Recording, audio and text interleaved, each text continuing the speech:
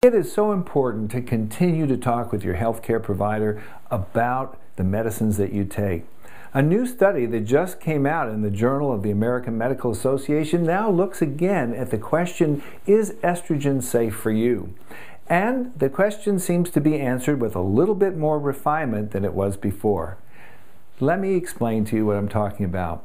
In 2002, there was a study called the Women's Health Initiative, or the WHI, that showed that taking estrogen and progesterone together increased a woman's risk of breast cancer, blood clots, stroke, heart attack, and in general was a quite worrisome combination for women to take. Now this turned the world upside down because up until then women were being given estrogen and progesterone pretty much from the time of menopause on until death. Now we saw that women were starting to stop taking estrogen and progesterone, and it was really quite frightening. I can honestly say that one of the things that women are asking me most commonly, should I take estrogen? And those who are taking it are always saying, should I stay on estrogen and should I take progesterone, etc., etc. Well, let me tell you what this new study showed and how it affects you. It turns out that during the window of the Women's Health Initiative, 10,000 plus women were taking estrogen and progesterone. But not so well publicized, another 10,000 plus women were taking estrogen only. And the reason that they were taking estrogen only is because a woman who has her uterus removed, a woman who's had a hysterectomy, doesn't have to take progesterone. All she needs is the estrogen, because the combination of estrogen and progesterone together protects the uterine lining from developing uterine cancer. So if you've had your uterus removed, all you have to take is the estrogen should you want to take that medication. Now here's what the study showed. It turns out that women who took estrogen only for 6 years and then were followed for up to 10 years actually had a reduction in breast cancer, a 23% reduction in breast cancer, which is statistically significant. So this was really quite important. Now, some of the benefits they had, like lowering of colon cancer and lowering of hip fracture, which was a benefit from the original study, those benefits began to wear off slightly over the 10-year window when they stopped taking the medication.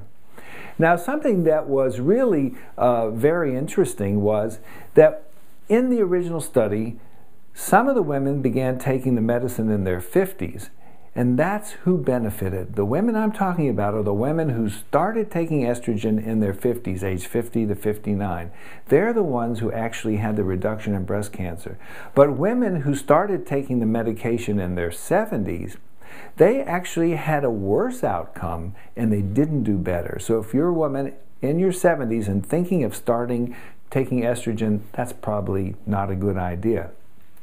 Now, something that's really important to understand that was also in this study is that the women in their 50s who took estrogen only also had a 40 to 50% improvement. In other words, 40 to 50% less risk of a chronic disease, of a heart attack, of stroke, or of other chronic conditions. So it was overall a very positive thing to do. In contrast, women in their 70s who first started taking the estrogen actually had a worsening of all those conditions. So, bottom line, we're continuing to refine the story on estrogen, and stay tuned because it changes every year, 2 or 3. But as of this recent study, if you're a woman who's had your uterus removed and in your 50s and healthy, it seems very safe to take estrogen only for up to 6 years, and it may even improve your risk of breast cancer, blood clot, heart attack, stroke, and even death due to chronic illness.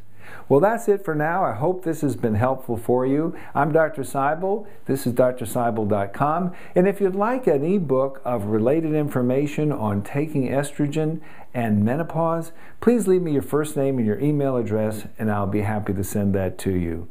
Remember, it's better to stay well than to get well. Stay well, everyone.